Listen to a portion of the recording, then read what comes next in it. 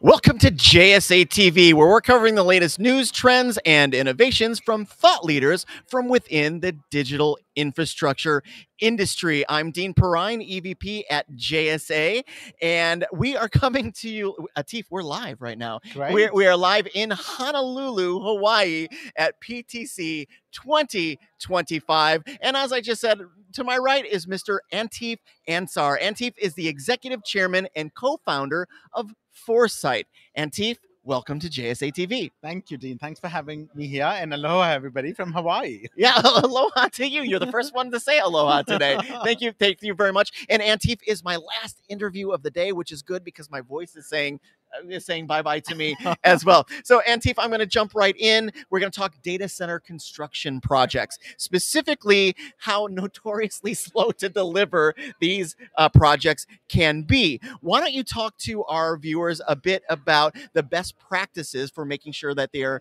staying on time, on budget, and delivering on the expectation? Absolutely. Well, Dean, first of all, huge thanks for having me here. My pleasure. There's about 5,000 megawatts worth of data centers being built in the US alone at the moment. The volume of construction is through the roof. It's 10 times more than it was 4 years ago.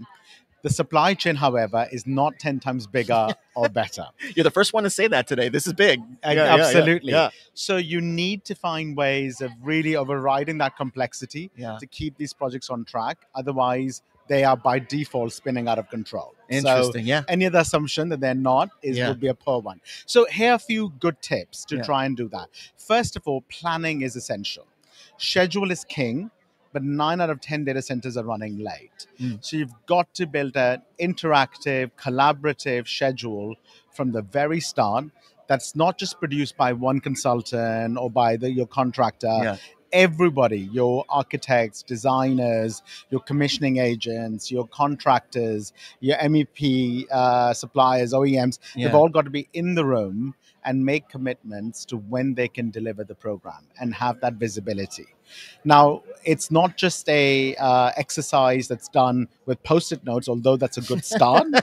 You've got to put it in a database, right? So the 2 databases in the industry that are good practice. Primavera P6, that's an Oracle product that's been around for a while.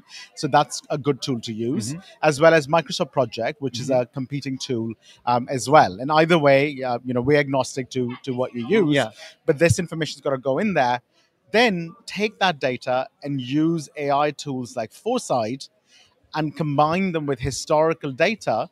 So we've got one of the largest libraries of data center construction timelines, not just the baselines, but the as-builds. And there's a lot of variances, and all the variances point to delay. So you've got to incorporate that right up front. And that's one of the good practices is once you've established that collaboration is to then establish accountability among the parties so they can make those mutual commitments and adhere to them. A third thing I would say is that don't leave this to chance. And executives in data center industry are extremely busy right now. Almost all the C-level people are busy raising money because they've got very robust pipelines of building new data centers. So that means they're externally oriented and leaving the project management to internal teams and to third parties. That doesn't work. You need to have more governance in place. And the model we like to propose is called a 3 lines model by the IIA. And the basic idea is the first line is your project team doing daily updates. The second line is people typically based in headquarters that are not on site looking on a weekly or monthly basis. And the third is a C-level review on a quarterly basis across your entire portfolio. So put in that governance and don't turn away from the inevitable problems that are going to arise in your construction program. Yeah, no, that's fantastic. I feel like everything that you've just said, we could spend the next week discussing just those things. The other thing that you mentioned that it hadn't really occurred to me, because I was talking to my team back in the office about the sheer amount of investment in data centers just in the US alone in the first 2 or 3 weeks of 2025. And when you mentioned the supply chain and the chip manufacturers, I'm like, they're probably going, oh no, now what are we going to do? And what you're saying is that calm down. We've got a solution. We've got a solution for some of this. But you also mentioned AI, and that's good because I was going to mention at some point during this conversation, you can't leave JSA TV without talking about AI. But how is it that you are using AI specifically to kind of to help your customers? Absolutely. So look, because data center programs are so complex, somebody building a couple hundred megawatts, that's, a huge investment running to billions of dollars. That means that raw information is in multiple databases inside their systems, in their ERP systems, inside databases like Primavera P6. So first use of AI is to live as a layer of intelligence on top of your existing systems of record. That's a very non-obtrusive use of AI. Yeah. Foresight is one of the specialists in this. So your teams are carrying on, collecting the data that they are collecting anyway, but use AI as a layer of intelligence on top to make sense of that morass of data you're collecting, which just living there on its own is only increasing the complexity, not helping you with it. To summarize that visibility is key. So what you can't measure, you can't manage. First use of AI is to drive that visibility within the project, world. That will be, and particularly with planning, look at your P6 schedules, upload them on a weekly basis into an AI tool like Foresight, see what's going on. If the plan is constantly changing, that's already a red flag. So, if people are constantly changing their mind and do that both at the C level as well as the project level, the P level.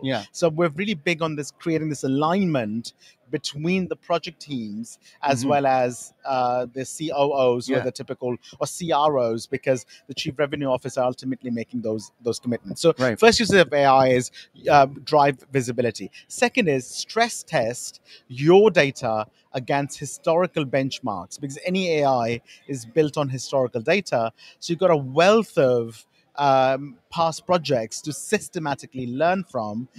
So again, use Foresight style AI tools to create those stress test benchmarks.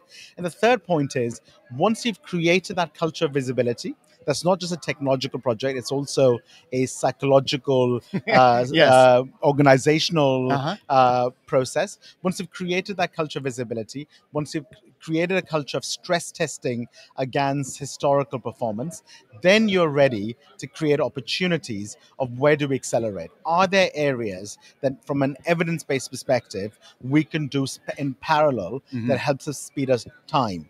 Can we apply resources in a very strategical, surgical way to accelerate some activities instead of applying them in a generic way, which is very expensive? So that then highlights ways of optimizing, accelerating your schedule, but based in evidence rather than in emotion.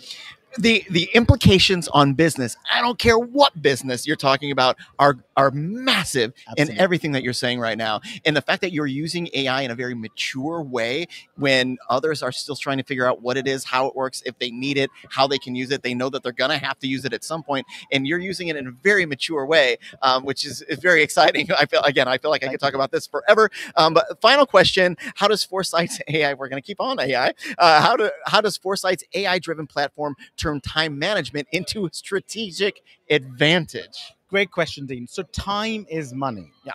Almost every single organization I've ever worked with has a CFO, a chief financial officer. I've never met a chief time officer. So first thing is use AI almost like your automated chief time officer.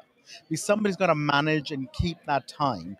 Nobody does time accounting. There's no sort of audit or double entry accounting for time.